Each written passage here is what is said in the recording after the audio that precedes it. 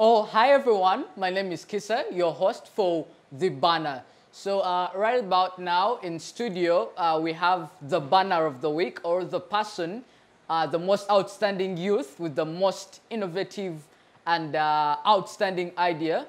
So right about now in studio, we have the one and only Miriam, poet, writer, storyteller from, she says she's from Utenzi House. And Miriam, please tell me something about yourself. Well, you see, I'm a Moit Miriam. I'm a poet, a writer. You've said most of it all. I write poems most of my free time, long ones, short ones, and I like stage performance. I live for that. Okay. And then I like telling stories to kids, these Bible stories and everything. Yes, and you're like a Sunday school teacher, man. And then I manage websites. I manage the Tower TV website. It's kind of like a school project. Then that's basically it. That's smart enough, like poetry and website designing at the same time. Like, how do you combine these two things? Is it as easy? Well, one person who hates being idle. Okay. Like, I don't like sitting around all day. So most times I'm doing this or I'm doing that. Doing nothing at all is like a disease. It's like a virus. So I get to do many activities. I plan many activities for myself so that if I finish managing my website, I head on to writing a poem, I go read a novel, I come tell the stories. Wow. And then by the end of the day, you find that it has been spent productive other than just sitting around all day. So you're actually really up the banner of the week. Like, I like that kind of momentum. So let's dive right into the questions. So how do you join Utenzi House? How do you join this poetry house, Utenzi? I joined Utenzi this year, at the beginning of this year. You see, last year there was this training under Team's Crown where they were having different sectors. There was photography, but I decided to join the poetry part. So under the poetry lessons, after I got the skill, my trainer, Mickey, is the president of Utenzi. Okay. So he decided to add me on, and we are going to have a show this month. Okay, 18. Love Masala. Love Masala. Yeah, I've actually sent the ad. Yeah. So I'm one of the ones presenting. Okay. I'm going to do my piece there. So I joined Utenzi after he recommended me for that. He was like, Miriam, you can do stage performance. I know you're just starting, but you'll get there. And that's how I got into Utenzi. So what? Tell me, what basically led you to join this club? Like, what was that thing? What made you join the club? What made you love poetry? Tell me, just something simple. I joined the club because I hate being alone. Being isolated is the worst feeling for me. I want to be around someone. And then I love poetry because that's my one secret happy place. Like, you can do everything there and no one judges you. Yeah, I get this word, and no one will be like, Miriam, take that word off. Oh. That's your one free space. And that's what I love about poetry. I started writing in senior 2. Okay. I'm a senior 4 Baptist right now. Yeah. So, About 2.5 years down the road. yeah. Oh, man, you're mature in the game. I also grown up. Yeah. So, what have you what achievements have you obtained through this training, through your time in Utenzi? What have you achieved? Okay, apart from Utenzi, what have you achieved like through poetry? Like, what has poetry given to you? Like, basically. Poetry has given me a base to stand. Like, you can see, one of the advantages is I'm meeting new people, new person. So I'm happy to be somewhere where you are going to help. Better words can change a person. Yeah, true. Words are like therapy. Yeah. So I can write a piece that helps you to soothe your anger. So my poetry has has helped me to meet new people, speak to different people, and understand different things. Like, there's a different perspective we poets have. Like, they see things differently. Did you know a poet sees red blood as blue? What? Okay, like I'm seeing now poetry kind of being like some interdimensional game. like whereby you have to travel in some sort of dimension. Like the poetry world looks as different. Like wow, wow, wow. Like blue. Yes, you can. They see red blood blue, and they see the blue sky is pink. Or okay, just know it's crazy, but poetry is like okay, it's like another Cinderella kind of land, Cinderella fairy tale. Yeah. I get. So it's a right feeling, because when you're starting to write a piece, you're not going to stay Miriam. You transform into a different person.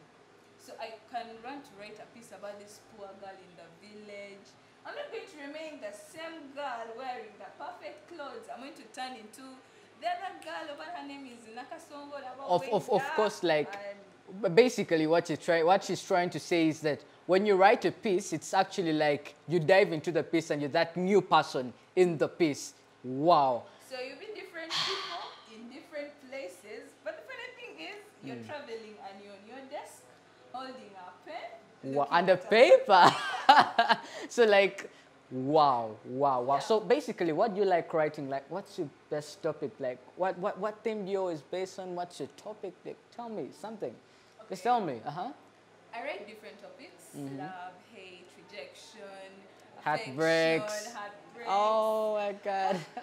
But most times, my poems are not very colorful. They are bitter. Should I say? Okay, Bitter. it's okay. I like writing for the bitter people, so I write so that they can have a way to express. Okay. That's Okay. it. I write. Okay, love. I can write for you a love poem, and okay, some people say the pieces I write for them, they actually think it's me who is in love. Yeah, that's But the then, entire poetry game. Because you said that. Because it's. I continue? Okay. Because you said that basically when you write it, it's like you're that person, you get. Yes. So now when you write a love poem for someone else, it's like you're the one in love. Oh. So of course it's the experience. It's relative. It's kind of relative. Yeah, I get you. So where do you see yourself and the organization in about 5 years to come? Where do you see yourself? I see myself in a very large country where I'm surrounded with many poets.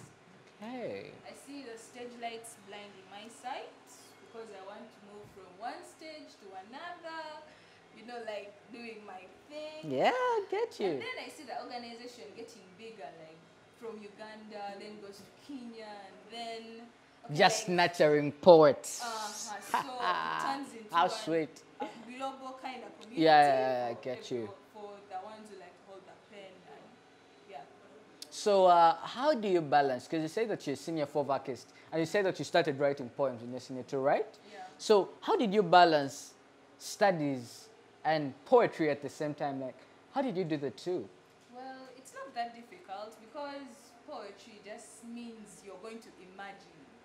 So you can be reading in class. There's this time when you're reading and things are not entering the head. So that time I take it to go to my happy place. So I get my pen, my paper, and write. Right?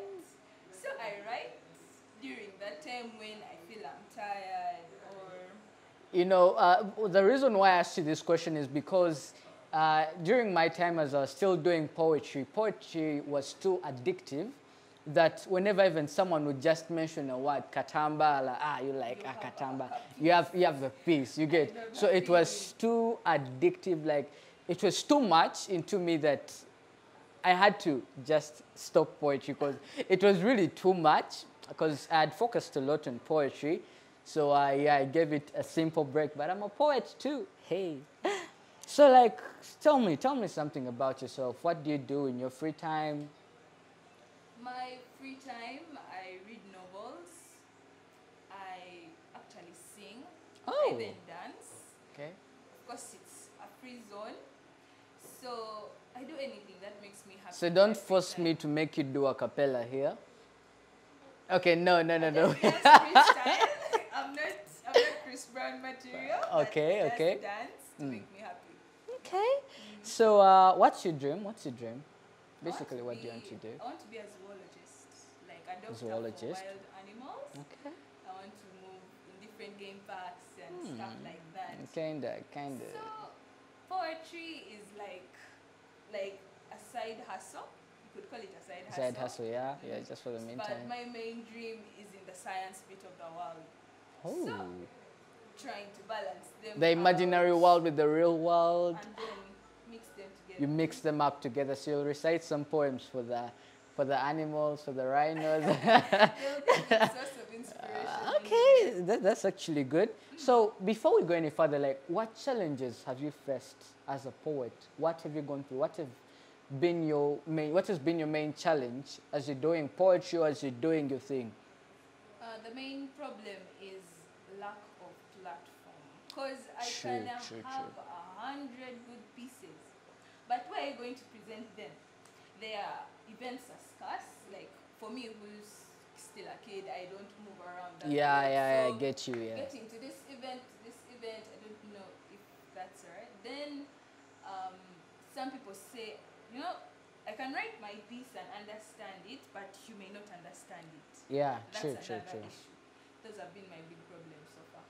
Okay, so please tell me which projects are coming up. Tell me about your banning projects. Do you have any projects coming up? Yeah.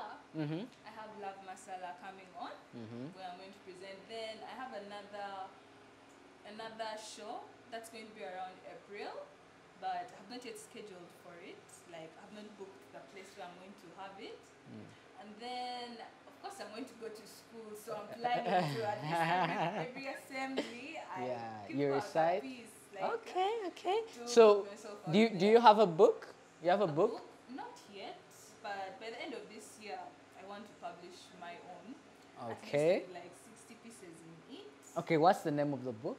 What should you name it? I'm still picking the head title, but I was thinking Okay.